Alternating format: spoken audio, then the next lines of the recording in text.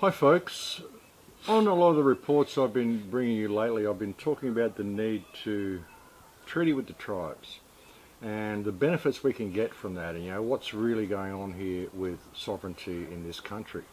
Now we're in a pretty desperate situation at the moment, folks, and when I've been presenting this to people, a lot of the comments I've been seeing is, oh, you're saying give the country back to the Aboriginals, this is going to achieve nothing. Well, no, that's not what I'm talking about at all. And for a start, as I've mentioned before on the reports, there is no such thing as an Aboriginal. But in order to talk about this, I've brought someone here to explain things to you who knows the situation pretty well. And it's a pretty important guy that I've got here. This is a friend of mine called Ngunnambadi Jakamara. That's his tribal name. He has a white person's name as well. You may know him as Mark McMurtrie. He's made a reasonable amount of noise about this sort of stuff in the past. But Mark's a very specific man. He's a very unique sort of an individual. There's actually a story, there's a prophecy that exists in tribal culture that there will one day be a man who is a white-skinned man but has the blood of both tribes and knows the law of both realms and will be able to bring the people together and bring the country back to the people. The tribal elders all believe this is Ngunnambadi Jakamara.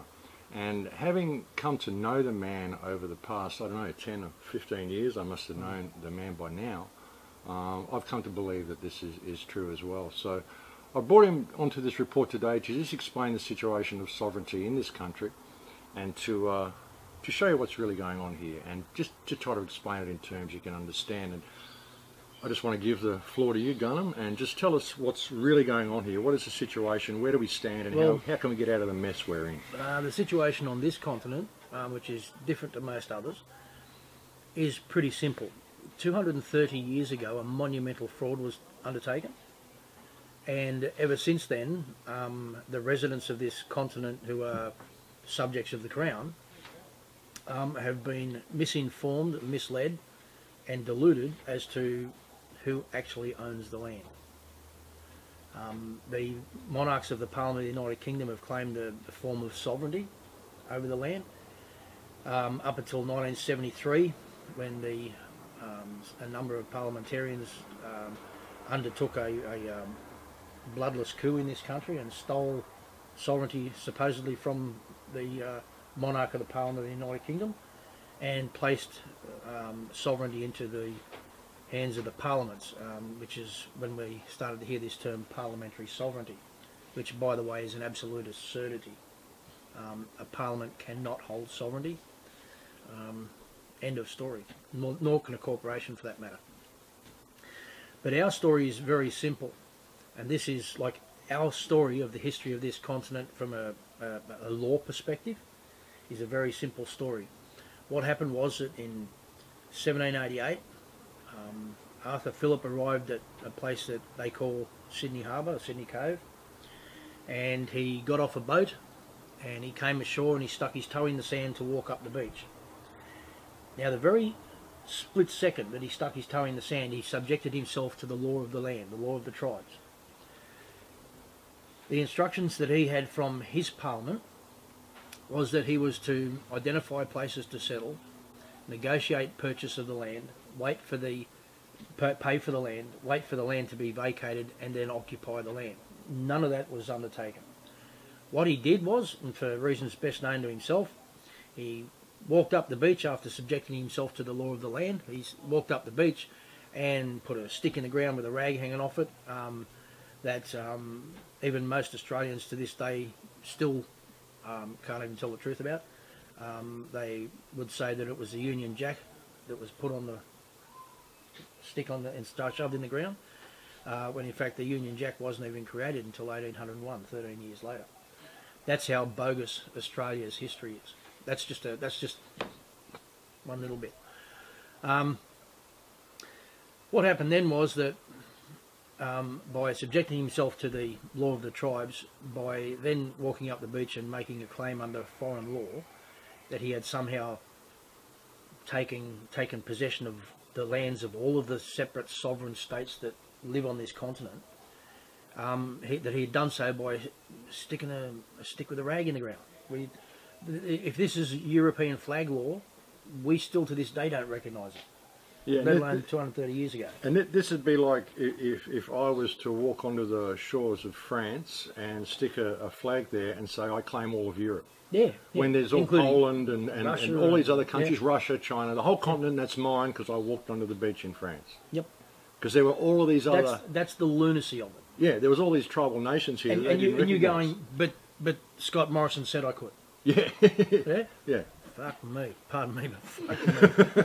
You know, like the lunacy of everything that this whole bullshit of Australia is based upon is remarkable. It's remarkable that people could be stupid enough to follow it and believe it. But anyway, after that, what happened was that there are numerous contentions by the Crown in various rights that they claim that they took radical title and sovereignty and dominion over the land when Arthur Phillip stuck the rag in the ground. Well, we would argue that that's not even right, even according to their own version of events, because we can see how that 8 years after that event, Captain Collins, who was the Judge Advocate General of the First Fleet at the time, he had a conversation with Bennelong, and he's written in this in his journal from 1896, 8 years after the event that they claimed they took sovereignty. He talks about how that Bennelong and his people maintained their hereditary title over their land. Now, it's not fucking possible if they took sovereignty. So that's just the first hole in this argument that they base everything on. Well, that's just another hole in it, right? Then we jump forward to say, for example, well, forget all the stuff in the middle. Forget the proclamation in 1844 by Queen Victoria, where she said that that any dealings with the tribes, that the settlers were not allowed to allow the tribes to be the unintentional authors of damage to themselves. In other words, they couldn't convince a tribe to sell 1,000 acres for a can of beads. Okay, everything had to be done on a fair and equitable basis. None of which occurred. 1875, Queen Victoria creates the Ordering Council to amend the Pacific Island Protection Act. And I know there are people who say that this doesn't apply in Australia, blah, blah, blah, blah, blah, blah, blah. Well, you need to have a look at the definitions. And I know that there is a line that's quoted, a geographical line that's quoted, and it says to the east and all the rest of it. But have a look at the definitions in the Act that clarifies it, particularly Section 2. The amendment to the Act in 1875.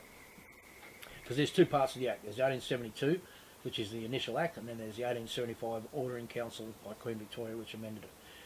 And the only two parts that are really important are Section 6, which defines the jurisdiction of the Crown and the extent of its jurisdiction. And it quite clearly says that the only jurisdiction they could have there was over British subjects. It says it multiple times in that one section of the Act. It states clearly, Her Majesty's subjects, not the tribes, Her Majesty's subjects.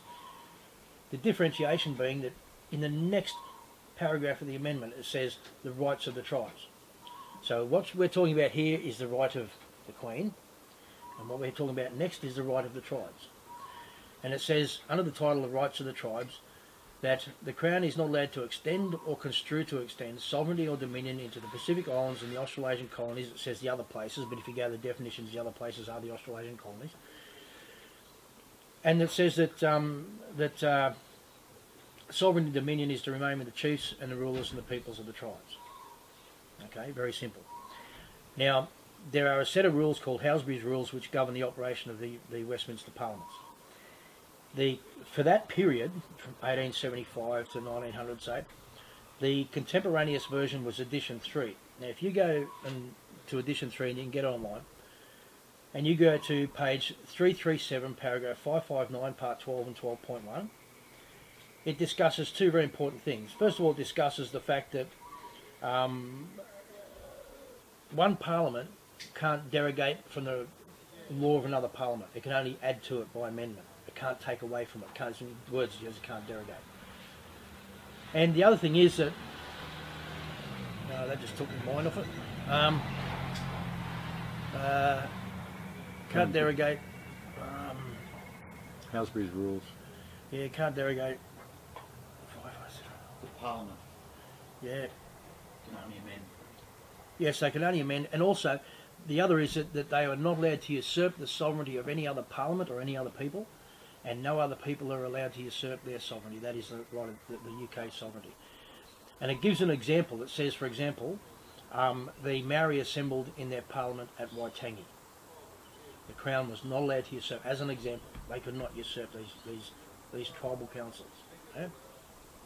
They call them parliaments. I call their parliament a tribal council, because if you have a look at their tribal council, despite the fact that Tony Blair breached the House of Lords Act in 1999 when he amended it to include people who are not proper peers, the peers are the bloodline connected representatives of the country. Yeah? That's their tribes. Their bloodline connected law people are their peers. No wonder they got pissed when they were removed. Yeah? Mm. Payback's a bitch, eh? Yeah. So that's how we know that they recognised our sovereignty well after this 1788 step up the beach, right? Then we have a look at 1967 or 1900. They created the Constitution. When they created the Constitution, remembering they can't go back against what's previously written law. So what they did was, at section 51.26 in the Constitution, which was the document for the administration of the Crown's subjects on this continent, 51.26 said that they could not make laws for people of the Aboriginal race. Well, that's because their jurisdiction was limited previously in section 6 of the amendment to the Pacific Island Protection Act in 1875, where it said that the only jurisdiction the British could have was over their own subjects. So by implication, they can't make laws for Aboriginal people. And that had to be written into their Constitution for the Commonwealth of Australia to clarify it, to put it in stone. Section 127, they could not count us as any part of the Commonwealth or any part thereof, right? They couldn't count us in the number of people. That was because, pursuant to Section 7, they could not assume our sovereignty. They could not count us as part of them. They were here as subjects of the Crown, we were here as the sovereigns. They hadn't dealt with the issue of sovereignty, and that didn't deal with it. Roll on forward to 1967. Now, there's a whole bunch of shit in the middle of all this stuff, right? This is just the main pointers in sticks in the sand. 1967, there was a referendum of the people who were subject to the Constitution, and they decided that they would amend their Constitution that governs them, in as much as it spoke about us. So what they did was they removed two negative averments. One was the averment that said they couldn't count us as part of their population, and the other was the one that said they couldn't make laws for us. But what they couldn't do was specifically replace them with positive statements, that they could count us as part of their population and they could make laws for us. Because until they do get that authority, they can't put that in writing. And they don't have that authority from us. Well, what they thought they could smoke and mirror this one through, right? Because they realised, even back then, if we have to ask for this, people are going to realise we don't have it, right? So, next 40 years, they let that roll on and roll over and get embedded into the Australian psyche until the 23rd of May 2010, when the OSTF was formed, the original Sovereign Tribal Federation. And our first point of business was we fired off to the Queen, to Ban Ki-moon, to Julia Gillard as a Prime Minister of Australia, etc., etc. A notice stating that all of the member tribes of the original Sovereign Tribal Federation gave notice that we did not recognise their constitution, nor were we recognised in it, and that in the absence of that recognition, we would appreciate them sort of keeping their business to themselves and leaving us alone, basically. The next thing we know is 6 weeks later, Julia Gillard comes out and says we have to recognise the Aboriginal people in the Constitution. They still have to use certain words like Aboriginal, Indigenous, all the rest of it. Even though Indigenous, we are not Indigenous. Indigenous means a naturalised citizen of the realm. It comes from the Latin indigena. We are not Indigenous. We are not citizens of the realm. I am a tribal man. I am not one of Her Majesty's subjects. They force certain things on you. That is their problem. You know what I mean? If they force things on you in order for you to have to use those instruments to survive, use those instruments, but they always belong to them. You know? Anyway, so the notice went out, and on the 23rd of February 2013, the 13th of February 2013, at 3 p.m, the federal government introduced the recognition bill into the Parliament. And when they introduced the recognition bill, what they had to say on the record in their Parliament and to the world, because the world's press was there to watch this, was that they wanted to recognise us. Now, in order for them to say they wanted to enter a recognizance with us, demonstrates two things on the record. First of all, there is them and there is us, and second of all, there is no agreement between us. That's the cold hard fact. Now, the tribal people on this continent know where we stand. We do know that we still own the place. We do know that the land belongs to us. But we understand that there are people who have constructed lives and families and businesses and all the rest of it on the estates, and that has to be dealt with. We get that. But what we're saying is that the only thing that has to change is the name at the helm of the ship. Because the Queen isn't the monarch of this land. She never has been.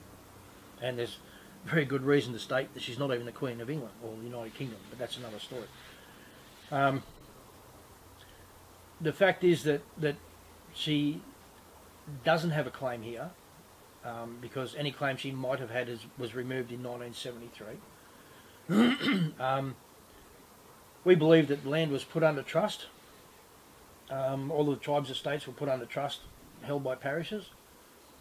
Those trusts were stripped last year at the creation of a singular trust, and the original Sovereign Tribal Federation has now been appointed as the trustee of the tribe's assets, with the tribes as the beneficiary. So we've effectively taken back what the Crown took and gave to itself to administer for us. We've now said, well, sorry, we've taken that back. Let's deal with that going forward. And you've kind of done that all under their law as well, haven't you? And you kind of set the whole Recognition Act up, because it's all about just getting them to pay for the fact that, you know, and to recognise the fact that, hey, there's no agreement between us. There's no. They had no idea when the recognition thing started. They were 3 steps behind the game all the way down the line. They started printing recognition T-shirts. The R symbol wasn't even their idea. They think it was. But by the time they had everything ready to go, we were getting T-shirts. We were taking their T-shirts, going and collecting their R campaign T-shirts for nothing, right? Thank you for printing them, and taking them away. And we had people set up with the screen print, just putting a circle with the stroke through it. There's our shirts. Yeah. Same with their stickers. Yeah. Same with everything they basically had for their R campaign. We could just put the circle with the stroke through it. Yeah. They paid for 90% of our advertising costs to the country. And they gave you the opportunity to basically say, well, thank you for making that legal distinction that there's 2 laws that exist on this land. Well, we're really only one valid law that exists on this land. Well, and you were right there at the Parliament when it all happened too, weren't you? Yeah, we served into the Parliament a declaration of nationhood and self-determination for the autochthonous tribal people of this continent. We are autochthonous. We are not indigenous. We're not Aboriginal. We are autochthonous tribal peoples. Autochthonous meaning from the very dust of the ground that you're walking on. And you've gone to the UN about this matter as well. Yes, we went to the UN in 2012, and we told them very clearly that the Commonwealth of Australia does not represent the tribal peoples of this continent, that the National Congress of Australia's First Peoples is nothing but a corporation wholly owned by the Crown, that represents less than 0.185% of the tribal people. They don't speak for the tribes, and they never will. All they are is another voice box for the Crown on the international stage, and the people that run that show are nothing more than puppets who will say whatever they're told to say to make their paymaster look good in the eyes of the world. Yeah, they have no care for the truth. And you're speaking on behalf of the tribes and all the tribes, because all of the tribes have signed into the... No, not all of them. There's a few that haven't. There's very few that haven't, but there are a few that haven't. We're not rushing. It's taken us 10 years so far to get the tribes that we have to sign up, which is the vast majority.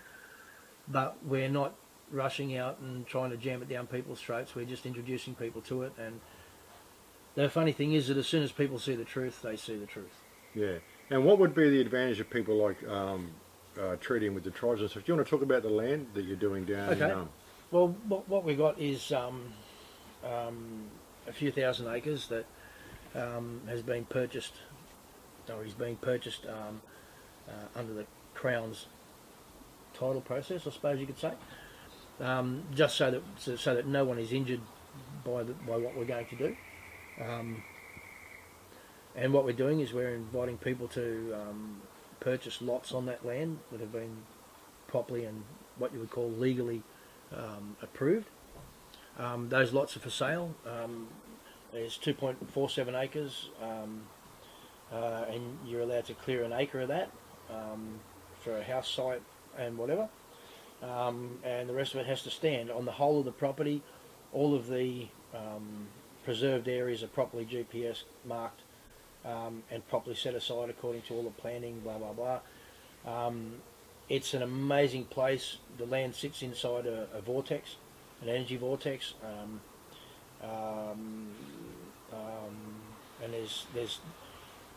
there's a lot of things I could say about it that I'd rather say to people when they're standing on country than the words will sound like bullshit. Yeah, there's a lot of sacred. Standing amongst it to see it. There's a lot of sacred sites and stuff on there, but what you're doing is setting up essentially a community that's going to be under tribal law.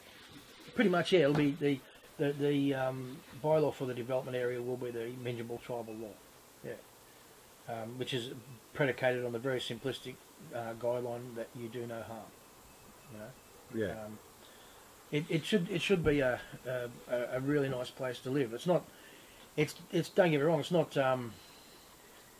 It's not a what do you call them, a prepper's village or anything like that. Yeah.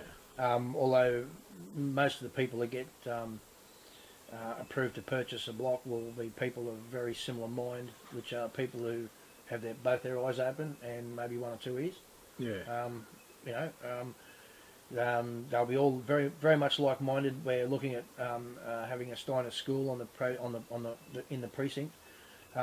We're looking at the moment we're raising funds to also open a very large art gallery and keeping place. We've had the OSTF will have its headquarters there. We'll have already been bequeathed over 1,500 sacred artefacts to store on behalf of various tribes that want things kept securely. We've got a huge amount of artworks that have been given to OSTF from very renowned artists that we need to store, and we're looking at. We hope it'll be the facility which will be part of the learning or the education precinct on the development. That art gallery will be somewhere where our kids will be able to go and be taught the truth.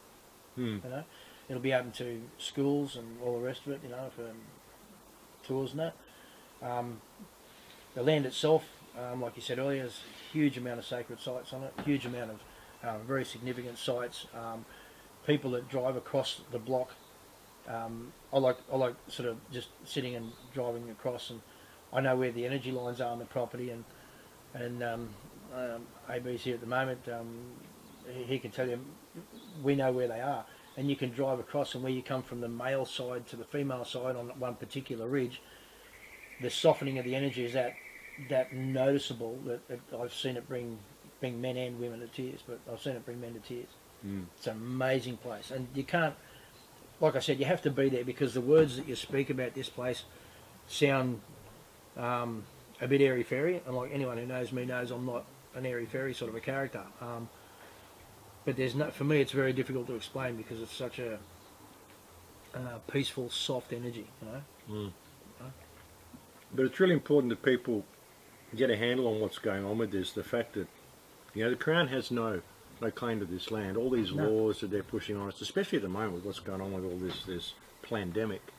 I mean, it's really outrageous. And, you know, the benefits of people, you know, getting a handle on what's really going on with sovereignty in this country, getting on what's really going on with the legal system in this country, because, you know, trying to find remedies to anything that they're throwing at us, it's so difficult because they tie up in red tape. But what people have to understand is that their law actually has no standing on this land.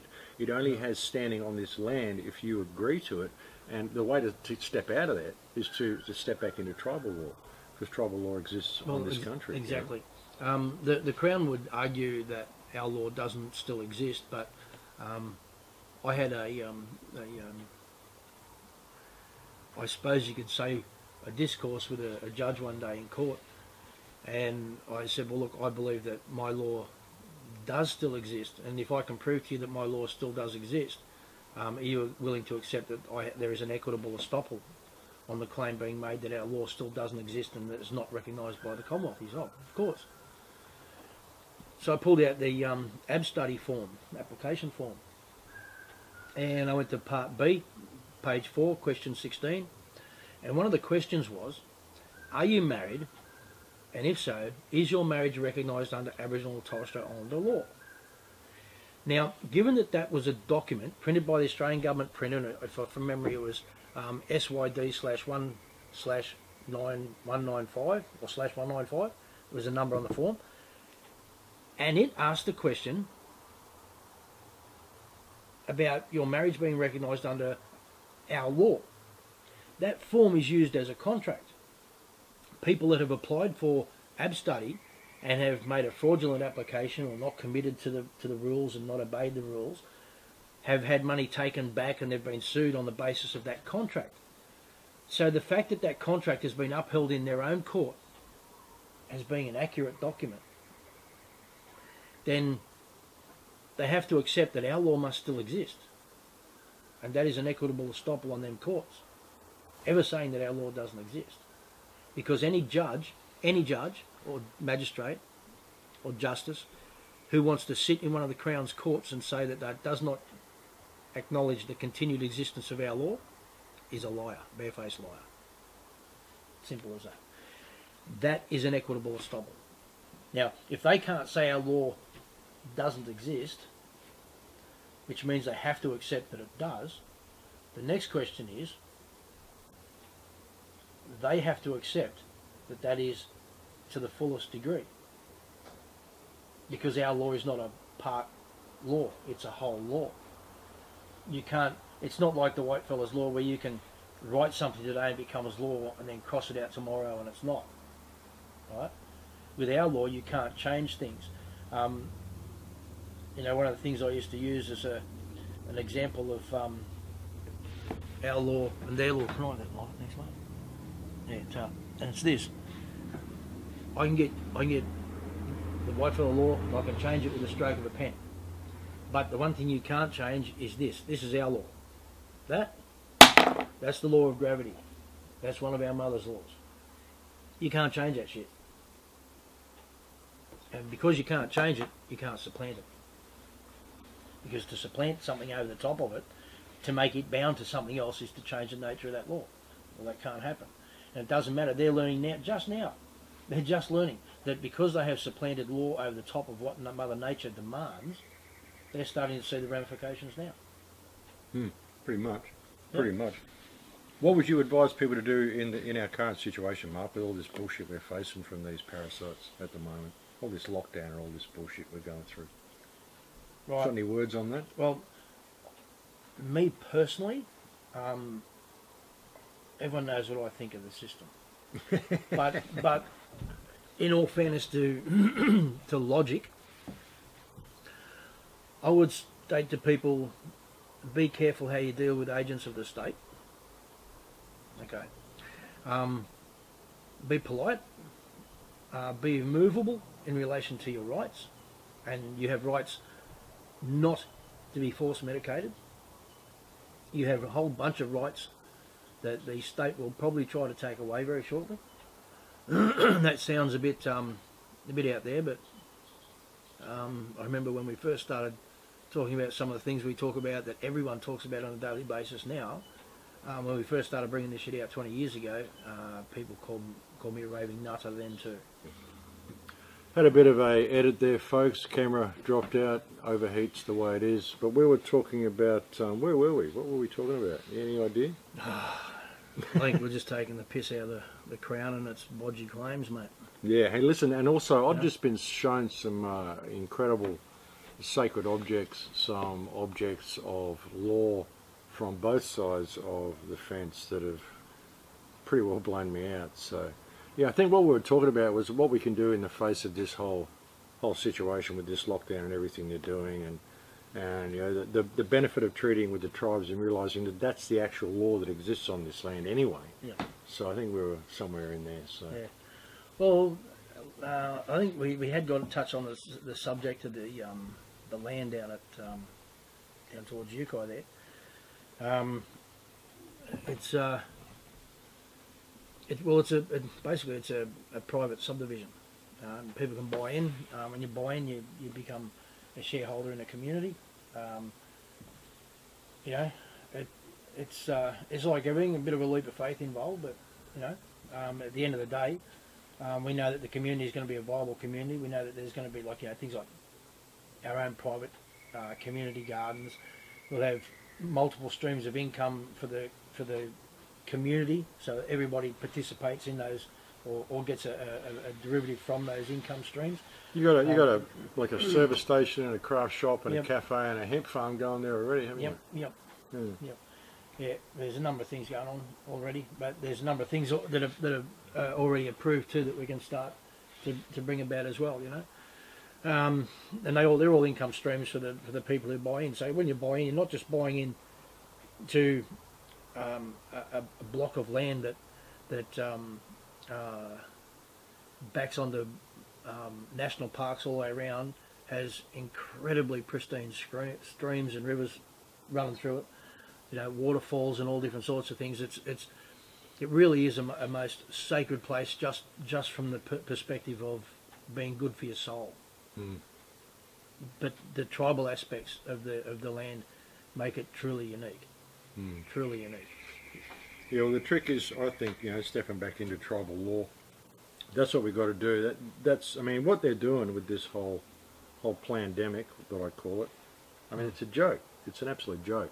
You know, people being locked down and you know, like, that's what we were talking about. How can people, you were saying, people reacting to this situation, like when you're talking to the cops and like being polite and blah, blah, blah, we were going down that pathway.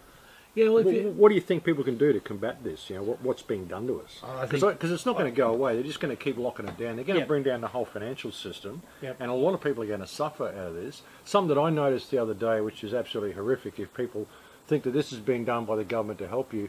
The other day when they declared that there were 20 people who had died from coronavirus, the death toll was actually up to 20, you know, and the whole country's locked down. On that very same day, there were 21 people who had committed suicide as a result of the lockdown. So on that day, there were more people dead from suicide as a result of the lockdown than there was from the so-called pandemic. You know? Yeah, but just to put this pandemic into perspective as well, Australia's death toll was 20. Yeah. Every year, on average, since 1981, there have been 14 Aboriginal people killed in police custody every year. 14 people.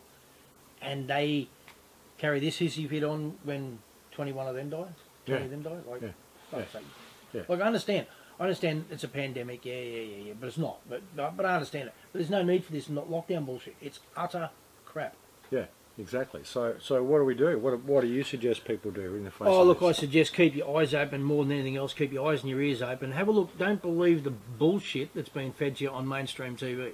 For fuck's sake, don't do it.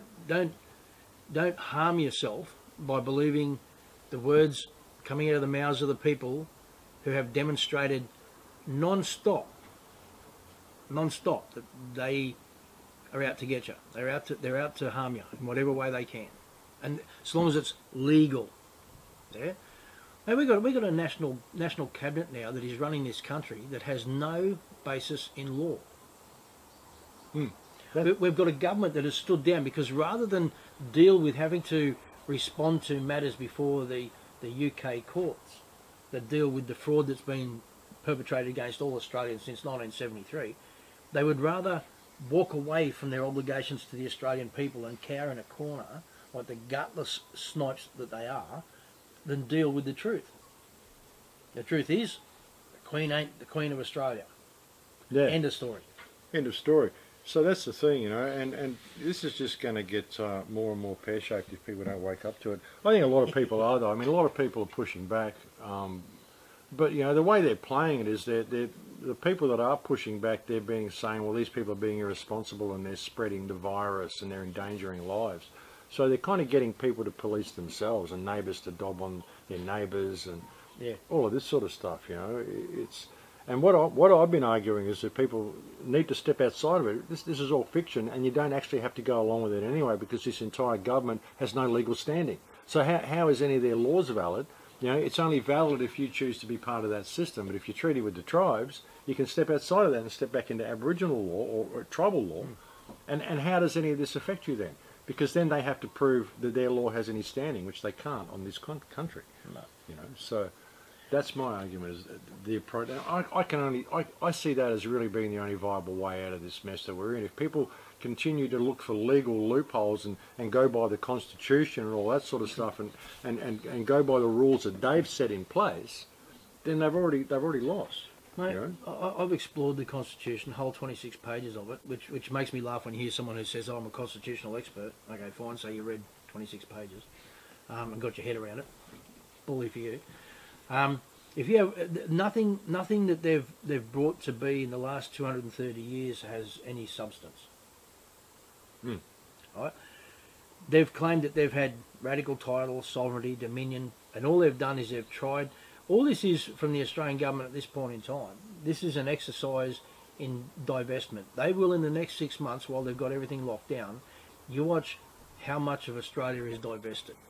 But that's all right, because we know that Australia is just a paper jurisdiction.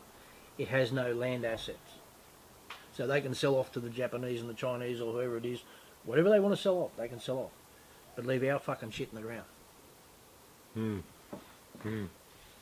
Anything else you want to say? Anything else you want to bring to everybody? ScoMo. Yeah, I wholeheartedly support that. Fuck you, ScoMo. I think the Australian government actually, folks, I think over this whole COVID-19 pandemic, I think that the Australian government and the Australian media should all face charges of terrorism. Because that's what this is. Well, they've killed 21 people. Well, they've killed 21 people by suicide so far. And the terror and fear they're putting in the minds of people, I mean, there are various forms of terrorism. Psychological terrorism is one of them. And if you want to be speaking English and not legalese and look up such words as terrorism in the Oxford English Dictionary, terrorism is defined as violence or the threat of violence carried out against civilians as a means of coercion, often for political reasons. Every time you're coerced into compliance over the threat of violence by some cop dressed like Batman who comes and tells you you can't lay on the beach, that is terrorism in itself. He's threatening you with violence if you do not comply. That is terrorism. Absolutely. This whole legal system is based on terrorism, folks. And what they're doing with this COVID outbreak is terrorism against the population of the world. So many people are in fear. Yep. So many people think this is real, and it's all complete bullshit. So yeah, fuck you, ScoMo. And I think that's about all we need to say. I reckon we should give Max about another 30 seconds just to speak his mind a bit more clearly. Now, look, don't get me wrong. I am not for anarchy. I'm not for mayhem in the streets. This whole issue, and Australia right now must deal with the issue of sovereignty. Like it or lump it. You can't bury your head in your ass any longer, okay? Because the rest of the planet's laughing at Australia going, you got to be fucking kidding. It comes down to this. The stroke of midnight on the 30th of June this year, as an example. At midnight, the Queen disappears, the Governor-General disappears, the Governors disappear, and the Federal and State Senates disappear. The Federal and State Senates are replaced by a Senate which is comprised of members of the tribes elected by the tribes to represent their sovereign interests in the Senate. So that without the Queen as the sovereign, because we know she's not, the true sovereign sits en masse over the House of Representatives at state and federal level. All political parties are outlawed, okay? So we save them from any further breaches of Section 28 of the Crimes Act, which says that anybody who interferes with my political liberty has committed a crime. So when the caucus tells a seated member how to vote in the House, that is interfering with my political liberty, because it's my right as his constituent to tell him how to vote. So we get rid of all that snot and all the hypocrites and the liars and the Neanderthal dipshits like ScoMo who believes that God's going to come and save us all. Sorry, but fuck. Get rid of all that shit, right? Everybody who wants to run for Parliament is the single elected representative of their constituents. Hence, House of Representatives. Exactly what it should be. No political parties to sway the vote. There is no such thing in the Prime Minister, as Prime Minister in the Constitution.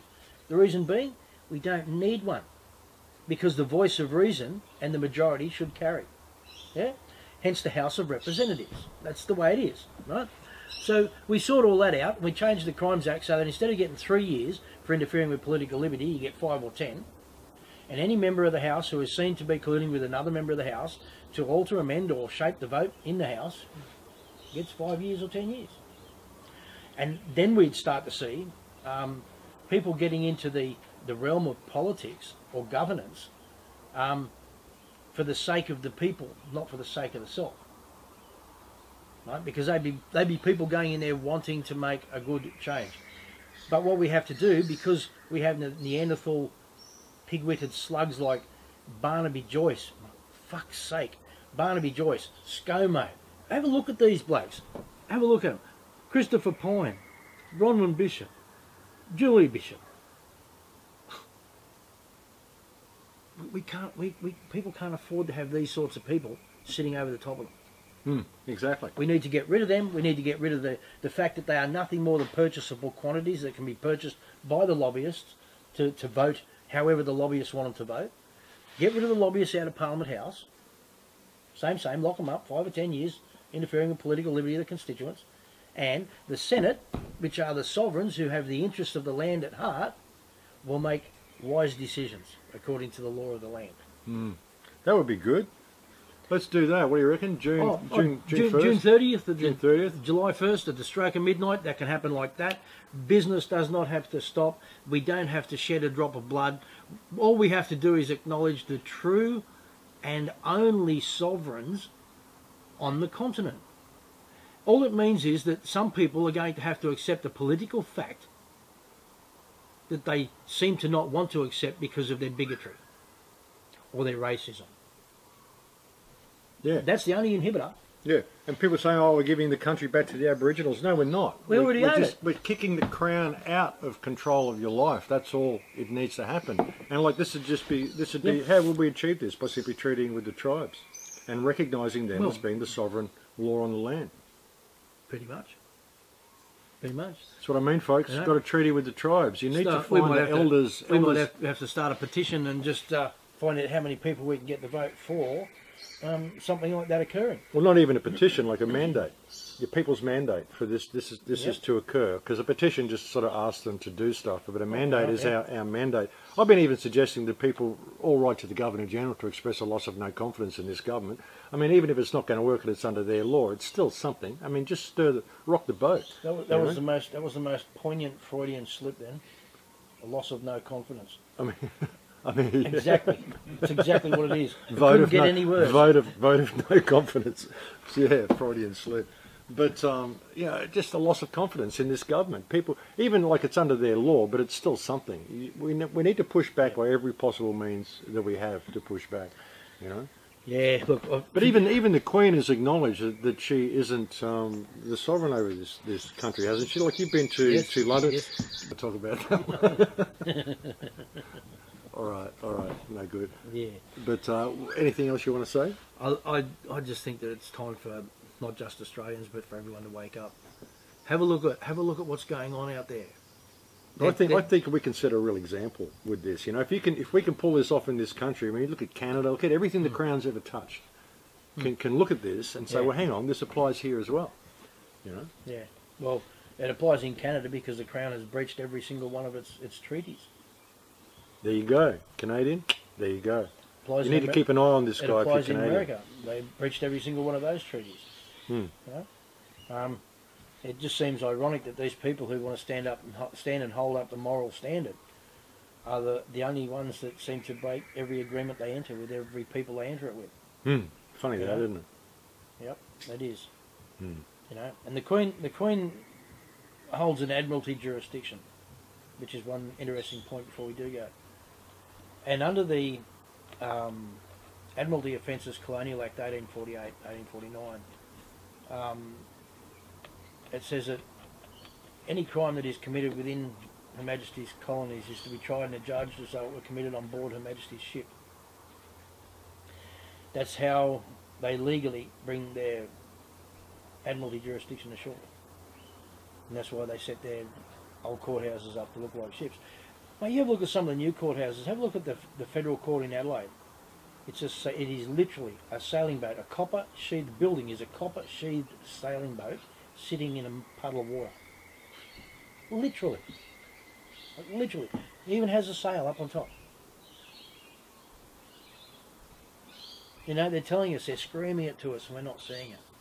You know, Admiralty jurisdiction, go home. Back to England where you come from. But what I think we should be talking about is how do we get... You can sorry. Yeah. Right, we need to spiel the land a bit. So, yeah, anything like that with solutions as well. One solution is really to get out of the system, you know. But we all understand that until the system disintegrates completely, which it appears it will, we still have to interface with that. Well, this land that we've got down the Tweed Valley does that perfectly. You can live on your own block of land on the estate. And either you can choose to work from home or you can choose to participate in the matrix. You can go backwards and forwards if you want, you know. For those people who choose not to integrate necessarily with the matrix, can still live holistically on that estate, on their own block. They can participate in the community gardens. The excess from that goes into our shop that we sell. We sell that to the wider community and that money comes back to the community. We'll have a medical centre there. You know, the income from the medical centre, the net income comes back to the community. There's so many different things going on there. It's not funny. It's a place. It'll be a fully gated community. There's all sorts of things. There's swimming holes, waterfalls, creeks. The thing as well. I mean, with what you're doing on this land, you know, people can be living there like under tribal law, but you've got this interface where they can still interface with the matrix because you can't disconnect completely while it's still here. You know, but you can separate from it completely and be back under tribal law. You know, have your own security guards that are all under tribal law. You don't need police on the property because we've got our own police who are tribal police. You know, so you know, you can kind of step outside of the system that way. So you know, for people who are losing everything through this crash, because this is going to be a major crash. You know, people's supers dwindling away, all this shit's going on. They could easily go and put it into the tribal community, and then they've at least got that sovereignty, you know, to be able to fall back on. Because really, that's what it's all going to come down to, you know. It is, and it's an important time to really establish this. I think it's a great time for people to actually take a proactive step for a real future, not just you know, a 9 to 5 in a dog box in a city somewhere, you know. Here's an opportunity. You want to get your kids out in the bush. Get your kids out where they can breathe some fresh air. They can learn to connect with the land they walk on. Not just walk on it, but connect with it. You know, there's the intention of the mob. They want to teach people about tribal law. You know, we'll be holding proper cultural events and all the rest of it. Will all be happening. You know, as the tribe, as their different ceremonies come around, we'll be invited to them. Everyone will be able to participate in this. As people become more knowledgeable of the tribe and how it operates, the tribe will turn around and offer to adopt them into the tribe. It's not just a process of buying a block of land and living next to someone else on a similar block of land, but disjointed. As much as everyone will be living by themselves in their own block of land, isolated, it'll be very much a community. Because everybody who's out there is going to have the same mind. Everyone's of the same mind. We're not disjointed from people. We're disjointed from the system. You know, we all like good company and, you know, barbecue and swimming and carrying on and, you know, but we just don't like necessarily the system, the way the system, what it does to people. Yeah, well, you know? It's sick, man. It's a sick parasitic system. Yep. And this is the way out of it. And like I was saying, you know, this can apply to Canada. This applies to other countries. You know, all people have to do is understand what's really going on here, and you've cracked the code. You know, you've cracked the legal code, and like the prophecy says or the legend says, you've been able to bring both laws together. You know, so I think it's a huge opportunity for people. And you know, and like I said, people who are losing stuff through the crash as well. What if you're a builder or something and you got, you've got earth moving equipment and you can't run your business anymore. Well, they need all that down there. Yeah. You could go down there, you could just say, well, look, I've got all this earth. I don't have a lot of money because I've lost my business, but I've got 300 grand's worth of earth moving equipment and stuff. I want to come down here and build stuff and get a block of land that way and build your place and then... We broke our mate, you know, barter's barter. Because all the stuff there that needs to be done, you're going to have so much work there available, even there just doing it. So, and then you've got the interface with the shop and the garage and the hemp farm and the art gallery, and so there's, you know, I'm kind of pretty excited about the fact that this is happening, and the timing is perfect, you know, with everything that's going on now. And you've done all this work. It's taken you like 10 years, 12 years of tripping them up and putting booby traps for them. Oh, the government? No, it's taken longer than 10 years, mate. Yeah, but the booby traps have been great. Like, you know, everything they think they're doing to get their way. Mark's actually gone and he's put this suggestion in their mind, so they'll do this, and he's already set the booby trap up so that once they do it, it leads exactly where he wanted it to go. So it's been sort of great to watch, really. Well, we haven't had the resources to do, for example, the recognition campaign. There is not a hope in hell that we could have raised the money to buy shirts and badges and this and that and this and that. So next best thing was to get them to produce them for us. You know, because what it did, it brought the issue of the recognizance between the tribe and the crown right to the front of everyone's mind. Yeah. Right to the front of everyone's mind. Yeah. Even so much so to the point now people are actually asking, what happened with recognition? Like what has happened with recognition? Where is this process at? Yeah. Yeah, basically it all happened, and they said, you just basically said, well, thank you for making that legal distinction, no contract. Yep. Yeah. And as we saw the High Court on the 10th of February this year, the 2020, the High Court of Australia said that there is in fact a third class of persons, or people. And there's aliens, and there's citizens, and there's non-alien, non-citizens. Yeah. And we are non-alien, non-citizens. We are non-aliens because even though we're outside the Crown's jurisdiction, we're not an alien. This is our country. This is our land. And we're not citizens because even though we're on country, we're not part of the Crown's citizenry. Yeah. You know, I can step aside left and right however I see, okay, because I've got this thing I hold out here like a jacket, and when I want to, I put it on just to make life easy for me. If I get someone wants to know who I am or what I am, okay, look, I'm Gun and Barty Jacket Mara, but for the purposes of our interaction, you need to talk to him, so I'll speak as if I am him on his behalf. What is it you want to know? Yeah. You know, that's the game they want to play. I'm happy to play that game, but leave me the fuck out of it. Yeah. And that's the thing. If you're part of the tribe, you can. It doesn't mean you give up your citizenship. You can step into that if you want to. Well, in the judgment of the High Court, the most prominent case being Barnaby Joyce, when all these parliamentarians were removed because they breached 44(1) of the Constitution. Now, if we as blackfellas had gone to the High Court and argued that case and said, hang on, as an Aboriginal man or as a tribal man, I haven't renounced my tribal citizenship, so I retain it as a birthright, they would have gone, no, fuck you, Charlie Brown. You're one of us. End of story.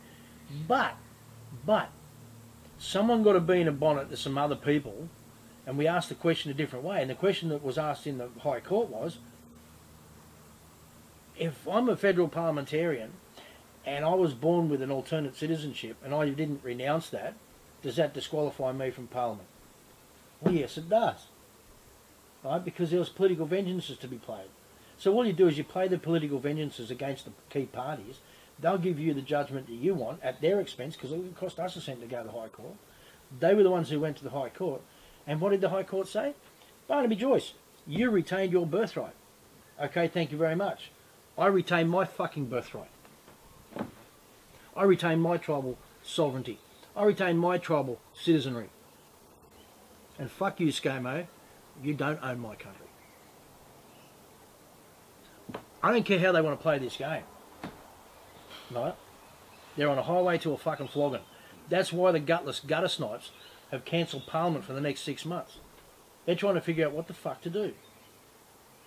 Because their scam at trying to turn Australia into a corporate state has been blown out of the water. The Queen of England has admitted to many people in writing that she is not the Queen of Australia. And she can't be the Queen of Australia because she's the Queen of England. And to be the Queen of Australia would be to commit treason against the people of England.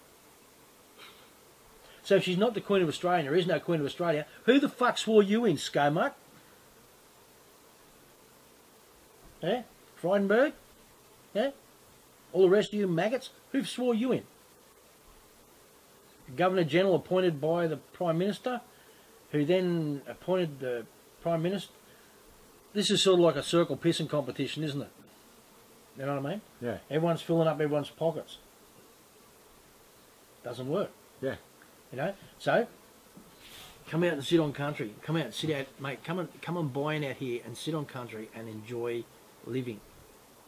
Enjoy being alive. Because that's all it is. You know? There's no great bells and whistles or anything else. The only thing that comes with this land is the spirit and the knowledge that you are alive. When you, and I can't put it into words. I don't know anybody who can actually put this. You've driven across the property. You can't put into words the feelings you get when you traverse those different lines. Yeah, I know, and You know? it's what I've been saying to people all along. You know, it's about remembering who and what you are. That's the whole thing. I mean, this whole construction is mind games. It's mind control. The whole belief that this system is real. It's just an idea. It's just an idea. You know, you want COVID-19 to go away. Turn off the television and social media, and it'll be gone. Yeah. Simple as that. Yep. You throw your cell phone away and turn off your TV, and it's all good. Yeah, come and sit on country. I think that's about all we need to say, though. Hey, Mark. Yep, I mean, I think so. Gunham, Mark Gunham. I don't know which one to call you, Call me whatever the fuck you want. but.